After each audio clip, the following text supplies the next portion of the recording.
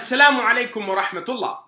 Islamic obligatory acts of worship, goals and objectives.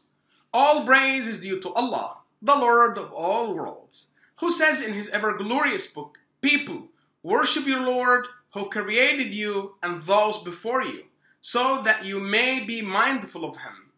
I bear witness. I bear witness that there is no God but Allah, and that Muhammad is his servant and messenger. May Allah's peace and blessing be upon him, his household, companions, and upon those who follow their path to the day of judgment." There is no doubt that the obligatory acts of worship in Islam initial sublime values and lofty morals. Because Islam has linked all these acts to sublime morals. Our Prophet ﷺ stated that the higher objective of his mission is to complete the virtuous morals, as he said, "I was sent to uphold and complement ethical values." There is no single act of worship enacted by Islam except it has an effect on elevating the moral behavior of individual in case it's performed in its due manner. This effect transcends the individual to the community and has a great impact on it.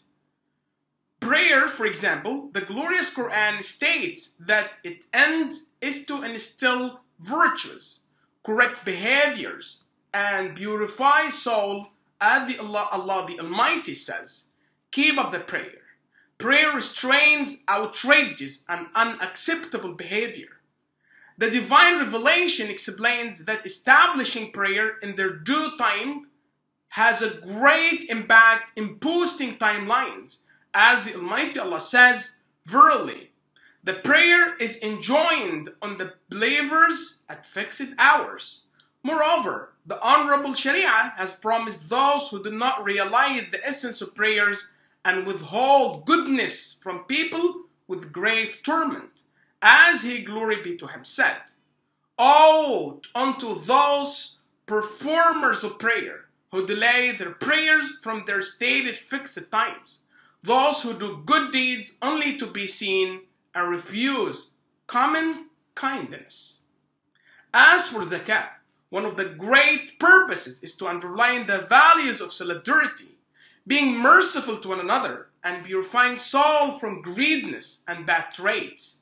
As he, glory be to him, says, "Take sadaqah, alms, from their wealth, in order to purify them, and invoke Allah for them. Verily, your invocations are a source of security for them, and Allah, all-hearer, all-knower." Islam warned the one who pays zakah or charity against being showing off and reminding others of your generosity, and consider these ill traits reason for invalidating the acts of worship. As he, glory be to him, said, "O you who believe, do not render in vain your sadaqah, charity, by reminders of your generosity, or by injury like him who spent his wealth to be seen of men, and he does not believe in Allah nor in the last day. His likeness is a likeness of a smooth rock, on which is a little dust. On it falls a heavy rain which leaves it bare. They are not able to do anything with what they have earned, and Allah does not guide the disbelieving people." The main objective of fasting is to achieve taqwa, piety, and to be watchful toward Allah in both secrecy and in public. As the Almighty Allah says, "O you who believe, observing fasting is prescribed for you, as it was prescribed for those before you, that you may become mindful of Allah." In addition, it helps one to always observe patience and lofty morals, as the Prophet ﷺ says, "Fasting is a protection for you. So when you are fasting, do not behave foolishly. And if anyone argues with you or abuses you, say, I'm fasting. I am fasting."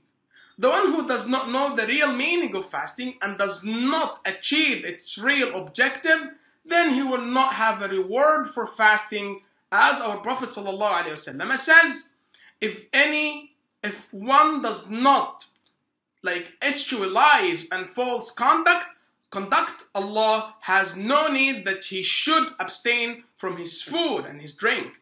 And he, peace be upon him, says, a fasting person may receive nothing from his fasting except hunger and thirst. All praise is due to Allah, the Lord of all worlds. May Allah's peace and blessing be upon Prophet Muhammad sallallahu alaihi wasallam, his companions and followers. There is no doubt that Hajj instills good virtues and lofty morals in souls. Hajj does not bring about its fruit and is not considered accepted in a way that the one who performs it gets all his sin forgiven, except when one abstained from sexual intercourse with one's wife, committing sins and disputing unjustly during the Hajj, as the Almighty Allah says. The Hajj pilgrimage is in a well-known lunar year months, so whosoever intends to perform Hajj therein by assuming ihram, then he shouldn't have a sexual relation with his wife, nor commit sin, nor dispute unjustly during the Hajj, and whatever good you do, be sure that Allah knows it, and take a provision with you for the journey, but the best provision is taqwa, piety, righteousness, etc. So fear me, O men of understanding. Prophet Muhammad ﷺ says, whoever performs Hajj pilgrimage and does not have a sexual relations with his wife, nor commit sin, nor disputes unjustly during Hajj, then he returns from Hajj as a pure and free from sins, as on the day on which his mother gave birth to him. We underline that the fact that Islam is not considered with practices that have no purposes or not related to reality. When these acts of worship are not related to their purposes, the one would perform prayers and also cheat, monopolies, hurts one neighbor, betray or does not fulfill one's promise. Likewise, one would perform Hajj, but when he returned, he would return again to his previous state of negligence and non-observance of acts of worship. Our Prophet ﷺ tells us about the real bankrupt in the Day of Judgment, saying, do you know who is a bankrupt? They said, the bankrupt among us is the one who has neither money with him nor any property. He said, the real bankrupt of my ummah would be he who would come on the day of resurrection with salah, sawm, fasting, and sadaqah, charity, but he will find himself bankrupt on that day, as he will have exhausted the good deeds, because he reviled others, brought calumny against others, unlawfully devoured the wealth of others, shed blood of others, and beat others. So his good deeds would be credited to the account of those who suffered at his hand. If his good deeds fall short to clear the account, their sin would be entered in his account and he would be thrown in hellfire. In another occasion, Prophet Muhammad ﷺ was told about a woman who is very famous for her prayer, fasting, and many charities, but she is rude to her neighbors. He ﷺ said, she will go to hellfire.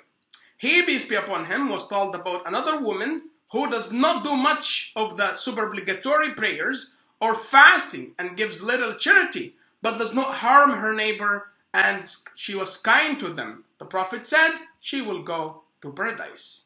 O Allah, guide us to the best morals, as none can guide us to them except you. O Allah, protect our country Egypt and all other countries of the world. Thank you.